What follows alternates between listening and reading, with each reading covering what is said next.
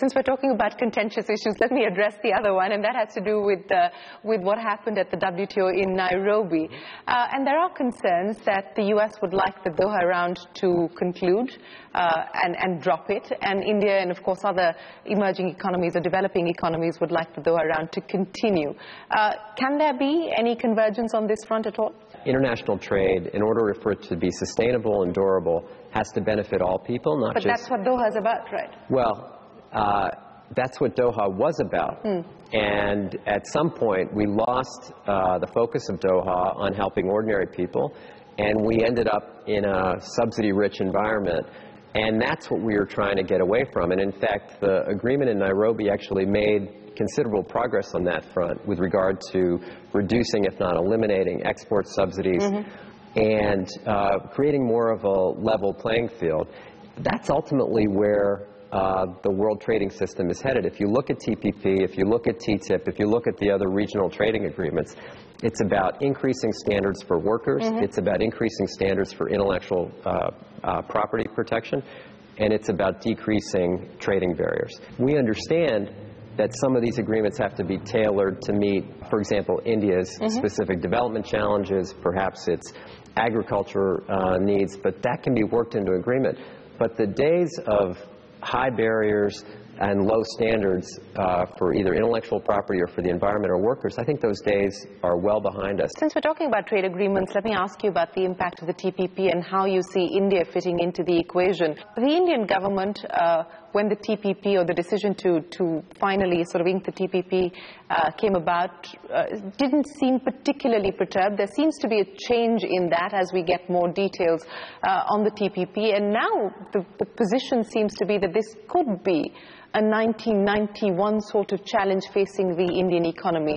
How do you read India in light of the TPP agreement? Look, I don't think there was any interest in keeping India out of TPP. I also don't think India expressed a strong desire to be in the first round. I think what we should do is try to get through this first round. There was an important signing in New Zealand last week. Various countries will have their own ratification procedures. And I think as we look to further rounds, whether they're regional rounds or whether it's a bilateral treaty between the U.S. and India, I think we should explore all those options. And again, the goal should be to be more integrated into the global trading system. That's where the best opportunities are going to be. You know this already, but if you look at the amount of regional trade in South Asia, it is the smallest in the world. I think only 5% of the trade is conducted amongst the countries in South Asia. So we've got to do better than that. I know India wants to do better than that. There are customers in other parts of the world. There are markets in other parts of the world that they want to be a part of, and that's going to be possible through these regimes that are being negotiated today. So speaking of negotiations and agreements, the U.S.-India bilateral investment treaty, the cabinet here has finally cleared the template as far as the bilateral investment treaty is concerned. The conversations with the U.S. have been going on since 2008. Are you confident, optimistic of a closure anytime soon as far as the BIT is concerned? Well, look, to be fair, we took several years to come up with our model bilateral investment treaty, and now I know India has taken its time to come up with its treaty. Thankfully, we were given the opportunity to comment on it. I think what we're looking for is to make sure that the gaps between us are not so big when we sit down to negotiate. So is there more convergence now?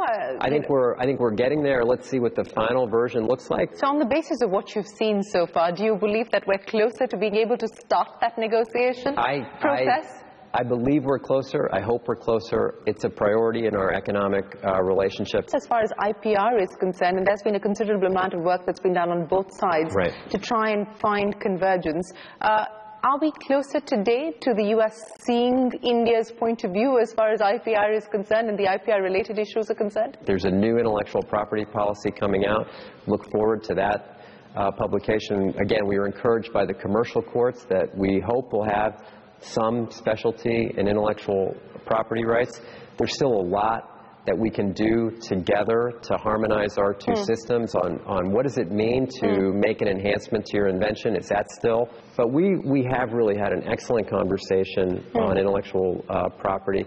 We have to be careful that we make sure that that, again, the best science and the technology, whether it's in the renewable area, whether it's in the agriculture area related to seeds and crops, we want those companies to feel like they have a home here in India and that their inventions and their discoveries and their science are protected the way they would be protected in any country around the world. I think that's what India wants. You know, in the pecking order of concerns, where would IPR be today? I think it's one of our top 5 priorities for sure, as it is, like I said, for other Indian companies. But as I look at our priorities for 2016, it's about continuing to move towards that 500 billion two-way trade number. It's continuing to work on our ease of doing business issues. It's to continue to attract Indian investors to the United States. It's continuing to build the commercial linkages here. And when I look at some of the challenges in Delhi, particularly in the parliament, I see a reflection of what's happening back home. In Washington, I also see the potential for some important reforms coming, whether it's on bankruptcy or GST or on land. Those are all, again, important, not just signals, but those are important structural reforms for people who want to be here in this market.